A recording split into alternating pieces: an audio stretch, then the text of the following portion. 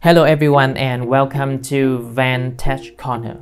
In today's video, we are going to install the wireless module to our OpenWRT router. For this video, I will be using the DR900VX from Wallys.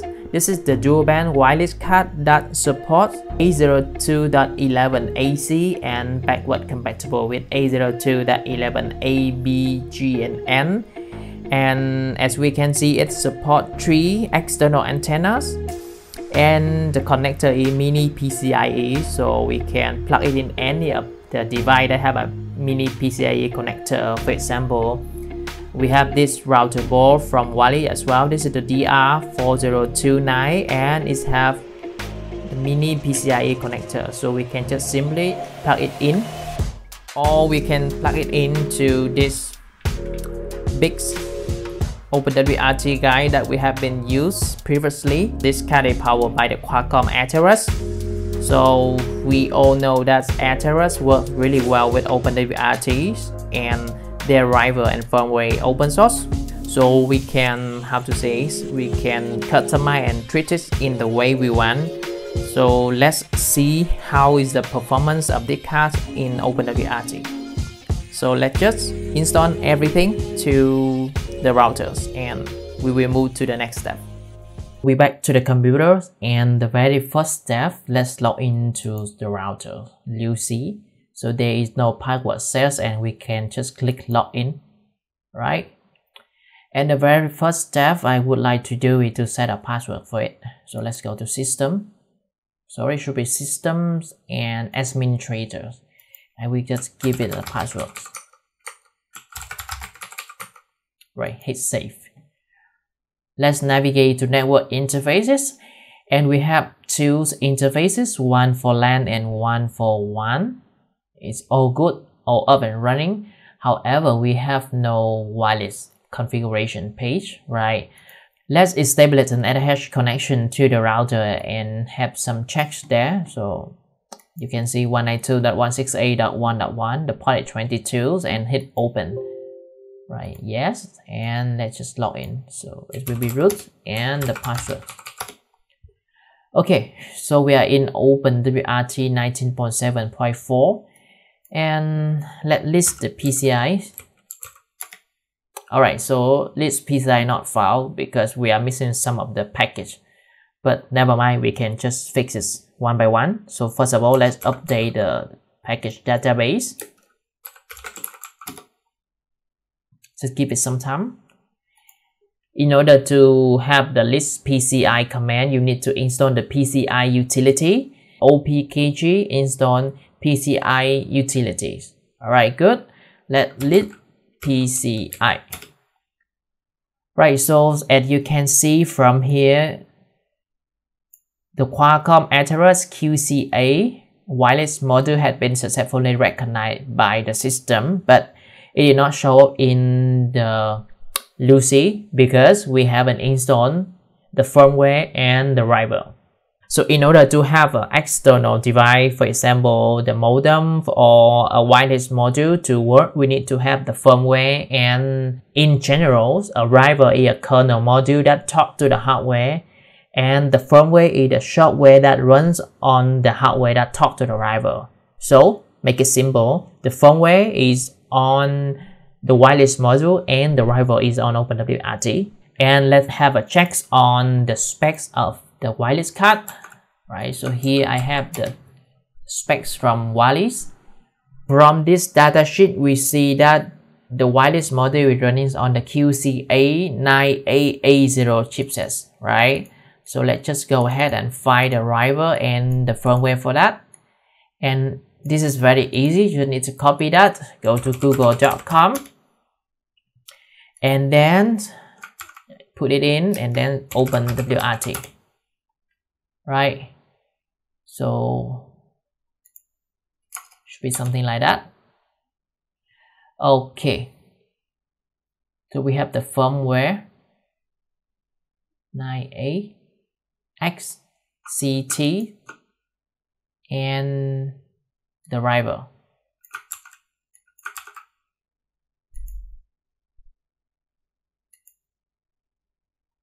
Alright, so as we have just mentioned previously, we need a driver and a firmware. And this ATH10K-CT is our driver. And this ATH10K-QCA9880-CT-HTT is the firmware. Alright, so we are going to install it one by one. First of all, let's copy this package name and then go to opkg that we have just opened previously. Opkg install, right click, enter. Alright, perfect.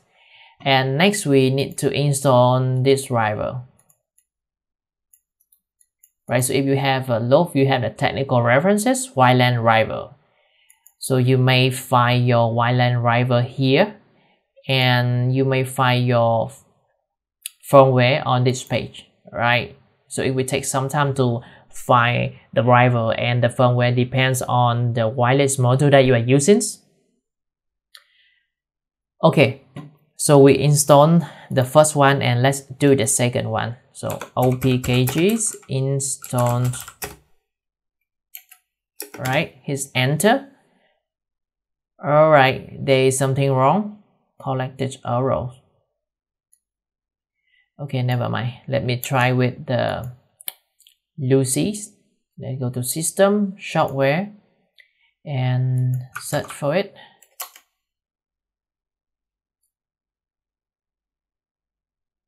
Alright, so this is the driver optimized for CT ATH10K firmware.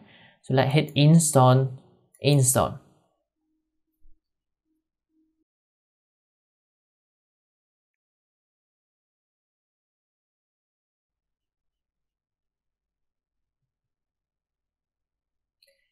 Alright, perfect. So let's try to log out and let's log back in and see if we have the wireless module show up. Yep, perfect. We have the wireless module show up after installing the driver and the firmware. Alright, so we have the generic 802.11bg. This is not correct, right? So let's try to reboot it.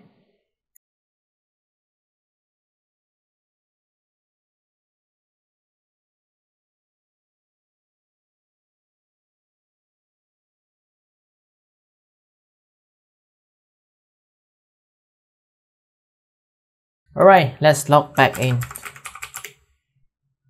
Let's go to network, wireless.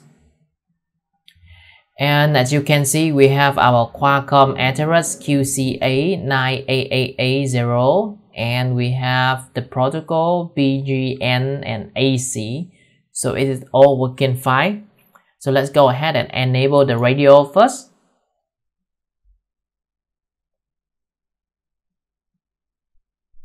And after that, click edit, and then give it a name. It's x86, the wireless securities.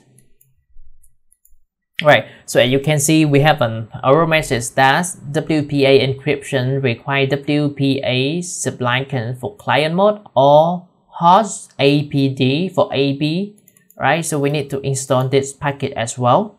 So let's go back to dismiss and go to system, software, and install this package, right?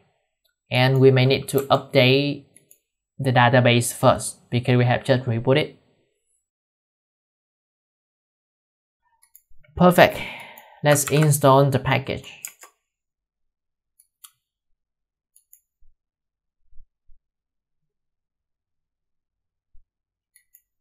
Alright, so go back to network, wireless. Click edit, and now we should have a WPA option.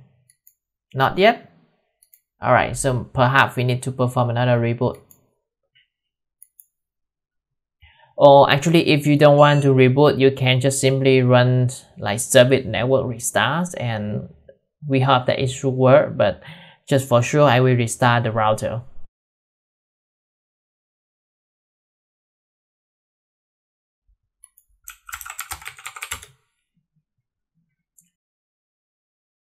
Alright, so we can see that we have the WPA2 PSK option right here. and we are good to go. So I will give it a password and just leave everything at default. I don't want to change anything. x86 and hit save, right, and hit save and apply one more time. So let me use the phone and connect to the Wi-Fi. Let me turn it on, connecting to it. All right, is it 5G? Alright, so we can see that the signal is minus 41 decibel milliwatt because I am staying nearby to the antennas, and the noise is minus 103 decibel milliwatt, which is actually there no noise at all. On the RX rate, we have 866.7 megabits per second, which is really good. Let's do a test and see how is the performance of the wireless. So in order to test, I will connect my computer using the Ethernet cable to the routers, and I will share some files on that. And I will be using another device to connect to the router via this wireless, the 5 GHz wireless, and I will try to download the file and we will see what is the throughput. So if you take a look, you can see that the RX rate is actually 1300 megabit per second. And this proof what Wallys says is accurate. It's 1.3 gigabit per second according to their documentation. Alright, so let's back to the routers and let's go to status, real-time graph, and then traffic, and then WLAN. Right, so let me back to the computers and I will be download some file shortly.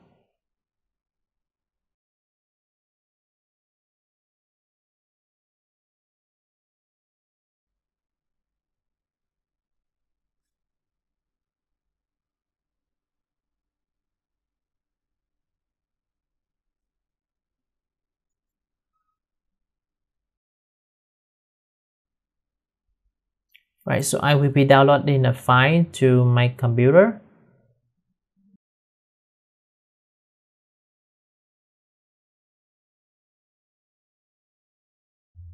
Right, so it's start.